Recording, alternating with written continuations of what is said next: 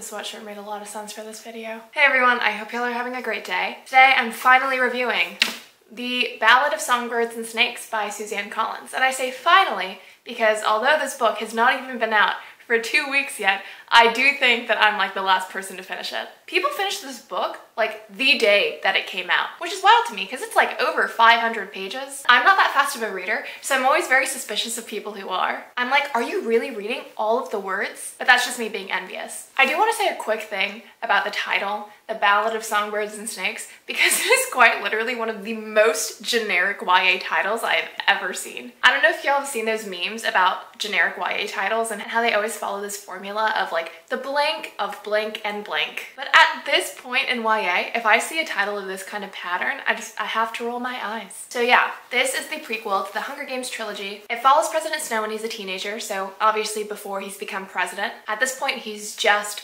Coriolanus, which I know is a name from a Shakespearean tragedy, but truly my 6th grade brain could not fixate on the same 4 specific letters of this name, which popped up again in another significant character named Sejanus.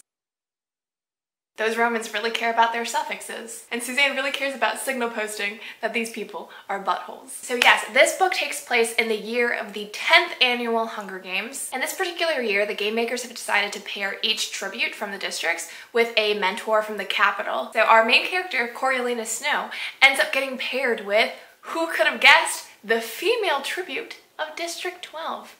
Her name is Lucy Graybeard, and she's a songwriter slash performer. Now, the problem with this pairing is that, obviously, being the female tribute from District 12, Lucy Gray has absolutely no odds of winning, wink wink, but Coriolanus really needs to win because since the war, the Snows have fallen on a lot of financial difficulty. So Coriolanus really needs to perform well as a mentor in order for him to secure what's essentially a scholarship to attend university in the capital. Now, I feel conflicted about this book. I definitely didn't hate it, like a lot of people did, which was surprising to me because at first I thought that the consensus was that everyone really adored this because the only people I saw on my Twitter timeline talking about this book were saying really positive things about it. But then I checked Goodreads, and on Goodreads, all the top reviews are like 1 star, 2 stars. They're all really disappointed or really frustrated. And I don't think this book warrants that. I don't think it's an incredible book, and it's definitely not as strong as the books in the original trilogy, but I still found it really interesting. Now, interesting is different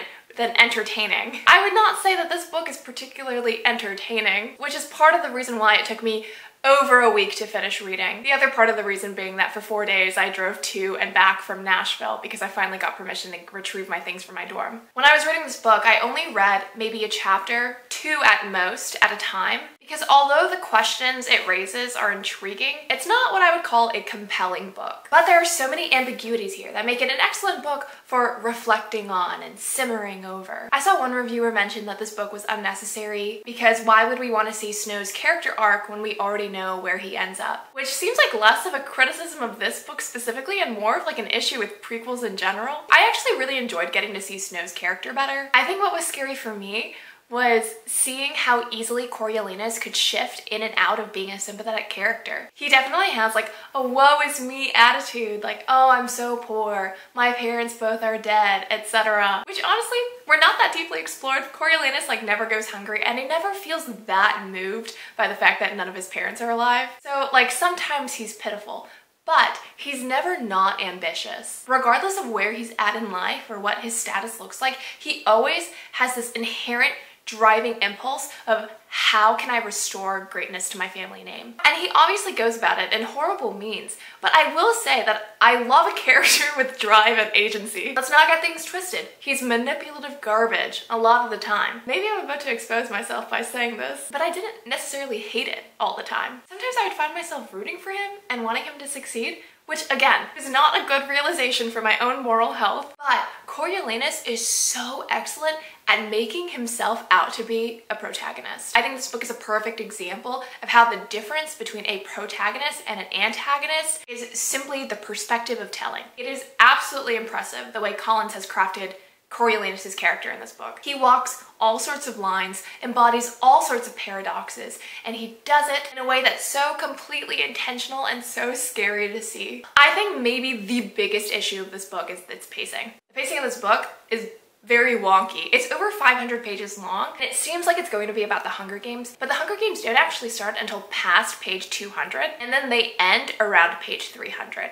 Right? So that means 80% of this story takes place outside of the games. The Hunger Games itself, like as a competition in the story, is not that exciting. And maybe that's because the institution of the games is not fully set up yet. It's still relatively new. It's only their 10th time doing it. They haven't yet ironed out the kinks to make it the polished killing sports machine that we see that it is in Katniss's time. So I will be a little lenient there, but the 200 pages before the games really could have been shaved down. There was a lot of exposition, a lot of trying to show you that this Panem is different than the Panem we know through Katniss's story. And another big issue I had was that there were just far too many characters. I was always flipping back to the list of all the tributes and all their paired mentors, which by the way, those characters alone are 48 characters. That's 48 characters without counting any of those characters' family members that we meet, game makers, political figures, faculty at the school. It was just far too many characters for me to keep track of, especially because a lot of them are frankly not that important and they only say like a line or two here and there.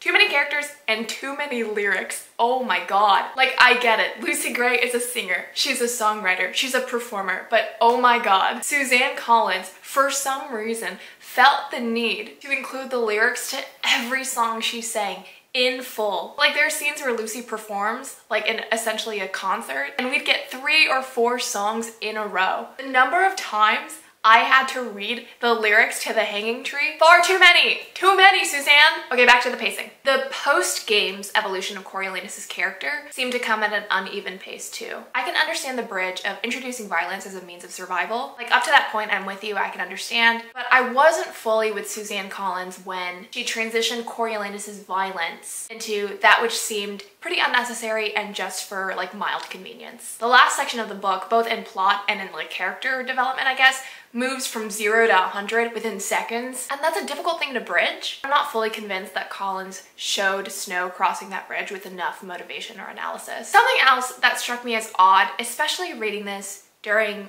this time of incredible racism in America, you know, shown by authority figures from the literal president to city police force, is that there is no discussion of race at all in this book. No characters are described by their coloring, their ethnicity, or their heritage. It's just who they're related to and how much money do they have. Conflict is entirely based upon this divide between capital and district, and who has economic power, who has access to means and resources, and who doesn't. And this economic struggle being the main conflict makes sense in a story like Parasite when everyone's the same ethnicity, but in a setting that's supposed to be future America. The lack of mention of any sort of racial dynamic feels very hard to believe. Of course, you can always imply that poorer districts have more minority communities, which I think is what happens in the original series. I haven't reread it in a while, so I can't confirm. But to not say anything explicitly about something that has been in play in America's history since its beginning and will last in American politics for probably forever. Very weird to me. Like, there's really no future in which American politics does not in some way incorporate race. It was weird for something so big to be so unaddressed. But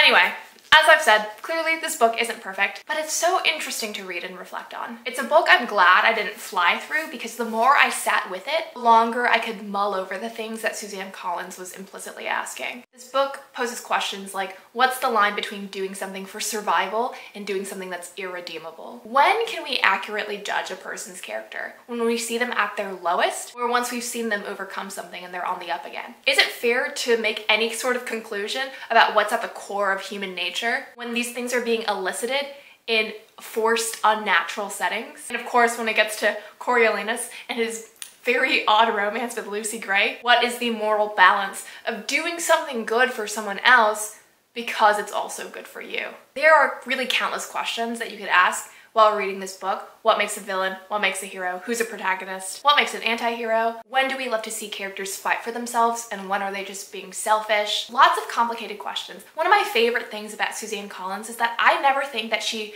dumbs down politics or tension or moral ambiguity for the sake of a younger audience. She somehow makes it both complex and digestible, And I applaud that a lot because that's very hard to do. So I don't love this book. I don't think it's nearly as good as the original Hunger Games trilogy, but I do think it's an interesting experiment. I really don't hate it, like, at all. And I feel like the people who do maybe think that Collins is posing too obvious of questions, but I don't know. Maybe it's the fact that I secretly think I'm Slytherin, even though I always get sorted into Ravenclaw and Gryffindor, that makes me think that Snow is a very interesting character. And I don't hate him all the time. And I loved that part of my reading experience. So I think those are all my thoughts on the Ballad of Songbirds and Snakes. I already know that I missed a lot of talking points because there is so much to talk about in this book, but hopefully you'll bring up something that I didn't think about when I was reading, and I would love to talk about this book in the comments with you. So please let me know your thoughts. Thank you so much for watching. I hope you'll have a fantastic day and happy reading. Bye!